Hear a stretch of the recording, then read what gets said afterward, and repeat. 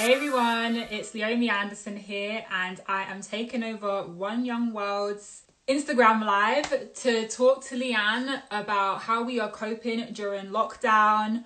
Everybody's trying to promote being super productive and, figuring out ways to improve yourself during this time. So I thought it'd be really great to sit down with Leigh-Anne and just have a little chat. So I'm going to try and add her in now. Hey. Oh, there she is. Hello. How have things been for you?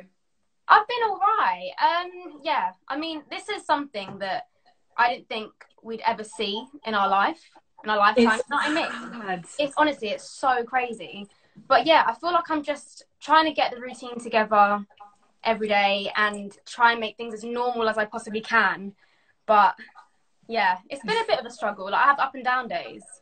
Yeah, I feel like for me, in the very beginning, I knew it was serious, but I thought it was going to be like 2 weeks then, or maybe like a week, and then we're going to get back to normal. So I was like keeping really optimistic. But then as all my plans and stuff and all my jobs started getting cancelled, I was like,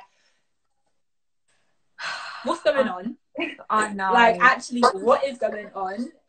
And it started getting a little bit mad for me, I can't lie. But now I think that one of the most important things to do was establish a routine for myself. Yeah. And just figure out ways to adapt to this very unusual time. So I guess we should start off by asking you, what has this whole situation, or how has it impacted your mental health? Oh, yeah, as I said, I think I have up and down days. I think the thing that I've struggled with the most is always having to be on social media. And I can find that quite a toxic place anyway. And being 100%. Home, I'm not working. I'm not, like, my days aren't extremely busy. So like everything we're doing now promo wise is through obviously social media and stuff. And like the kind of need to always be relevant and posting all the time and like followers and likes and things like that. And I think that's kind of taken its toll a little bit for me. So I guess it's about finding the balance really. Which is, I think, it's so important for everyone to do that, I think. Yeah, I think so as well. And as you said, we're just spending so much more time on our phones. And I find that the social media can be so toxic. And you just kind of can't help it, though. You end up just spending so much more time on there, literally because you feel like, what else am I doing? But I'm trying my best now to do whatever I can to minimize my time on social media, because it is too much of a toxic place and everyone has so much time on their hands, and not everybody is on social media trying to spread love and positivity, unfortunately. So the toxic stuff that we see, it kind of, I don't know, it feels even more magnified at this period of time, and it's harder to ignore. And it's just, I feel like it's a massive pressure. It's just not a great setup to be having to create content all the time at home. So I've definitely been feeling the pressure to figure out unique and creative ways to keep up with posting. But like some days I just can't be bothered. I can't be bothered. But that's okay. That is exactly. It is all about balance. And if you literally want to do nothing all day, watch TV in your scruffs, no makeup, then that is fine. And exactly. I think it's about making it not a pressure, because it doesn't have to be. I feel like at the beginning everyone was really pushing this whole we have to be super productive and let's all start businesses during this time and let's do this and do that.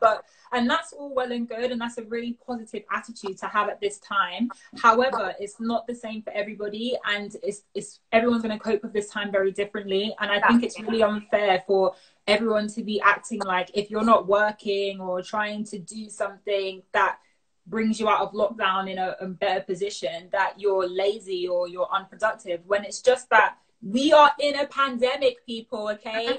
We are in a pandemic. Exactly. So it's okay. I have to just throw some fans and drama into it, because I need people to understand that it's all right. It's all right for just trying to deal with this one day at a time. We're both female business owners and entrepreneurs here, so tell me how COVID has affected your business. Oh, so yeah, with Anesthesia, everything's obviously having to be pushed back. We have new designs coming out, but obviously I think with smaller businesses it's going to affect us more. Yeah.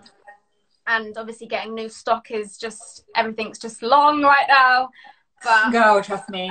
Trust me. What can we do? Everyone is in the same position. Like, we've just exactly kind of have to go with it, right? Exactly. I feel like every business owner is just going through it. Yeah. And people assume that just because we have a following, that it's easier for us, or that we have this huge team, or whatever the case may be, when in reality these are our brands that we put so much of our hard work into, and these are our babies, and we work so hard on them. So to have any sort of delays due to this time is obviously super challenging for us. And I want people to understand that we're going through the exact same things that any small business is going through. Don't assume that just because, you know, you have such a huge following and you're so hugely successful that our brands are now automatically just fine. We're still going through so many hard things at this time as well.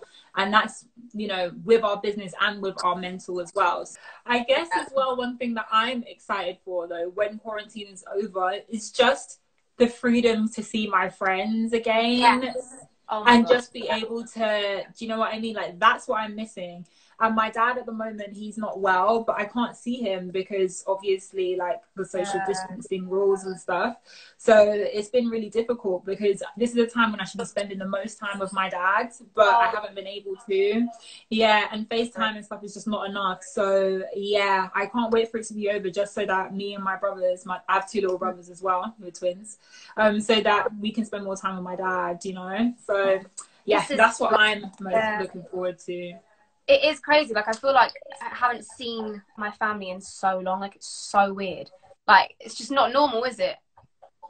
Yeah, and the thing is, you don't even realize. You take for granted, though. You take it for granted the times when you have spent with them, or the times when you're like, oh, let me just go and pop and see my friend real quick, or let me just drive and go see my friend, or go for a walk, or whatever the case may be, have a little barbecue. Those little moments are so precious. So I'm really, really excited to just have that back and have that freedom back. Positive mental attitudes. Yes. Thank you so much for joining me for this little catch up, and I hope that everybody here also enjoyed our conversation. But yeah, lovely speaking to you, and I hope that you have a good evening. You too, lovely. Mwah. Lots of love. Bye, babe. Bye, see ya.